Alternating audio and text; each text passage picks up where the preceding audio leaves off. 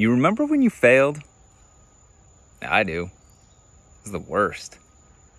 Here's the thing. It's not your fault.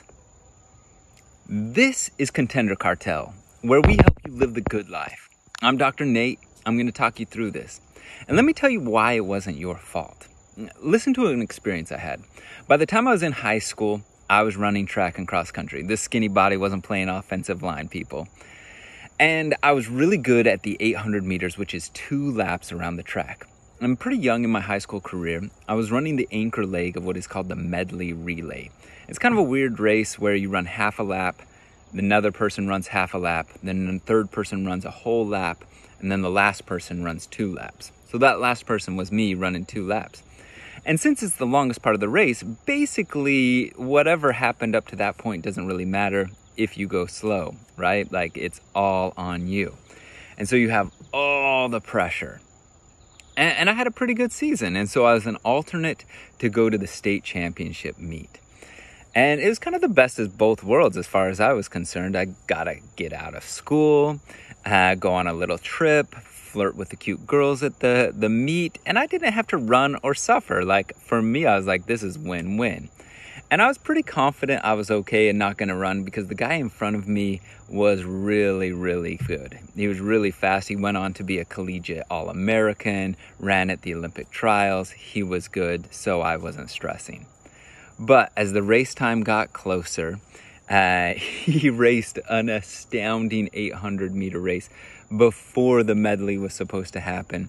And he just didn't have anything left in him by the time the race came up. So I went over to congratulate him. I still remember him laying there just gasping for air. And he's like, Nate, you got to run the race. And he's like, you'll do great. And I was like, I don't feel great. I wasn't prepared for this. I was prepared to do some flirting and hang out and have fun, not to actually race. But I went and grabbed my spikes and I walked over to the pre-staging area. And I went through my pre-race ritual, the stretching, listening to some music, shaking out my hamstrings, trying to get loose. Oh man, but I just smelled like anxiety here. I promise there's an actual smell, this mixture of like anticipation and fear of failure and deep desperation and desire to win everybody around you. Anyways, we make it out to the track. My relay teammates are all quoting rap songs to pump themselves up. The first guy on our team gets to the blocks. They say, runner set. And then, boof, the gun goes off. And he just explodes and flies out there 200 meters. Hands off the other guy, 200 meters. Just coiled energy, just flying right here, churning around the track. And by the time they get to the 400-meter leg, the third lap, they are doing great in first place. And the 400 meters just hammers it and sprints as hard as you can. It is a painful mess, but I got the baton in first place. And he's given me a lead, not a big lead, but a lead. We are in position right here to be state champions. And I take off running for dear life. I was just fueled by sheer panic. But here's the thing. The other guys were also amped up. This big stage, the idea of state championship at stake here. And I got passed. And then I got passed again. And each person that passed me felt like added weight on me. It felt like I was running waist deep through mashed potatoes. It was terrible. It hurt so much.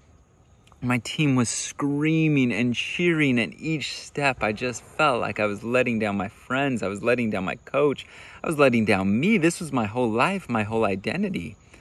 I felt like I was running as fast as I could in my life. But by the time I stumbled to the finish line, I had ran slower than I had all season.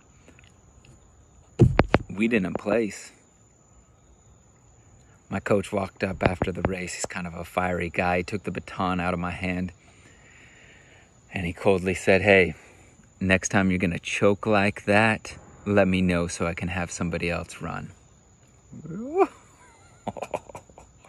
He turns around and walks off. I don't know if you've baked anything before and you've seen that baking chocolate and you think, oh, I like like chocolate and you could take a bite of that chocolate and it tastes bitter. It's not good at all. It's just hateful. Chocolate shouldn't be hateful. You remember that moment? Like that's what it was like. It was bitter and hateful. You remember your moment of failure? You remember what it felt like? It's real, right?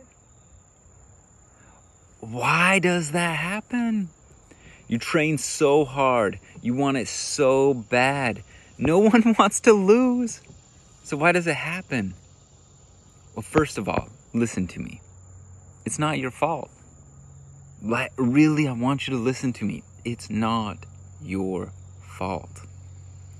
There's two big things going on here. The first is fear, and the second is a virus, basically. What do I mean by fear? I mean, all of us have deep inside of us, deep in our evolutionary instincts, is planted in our limbic system in our brain, the most primitive part of our brain, and is this evolutionary instinct to keep you safe.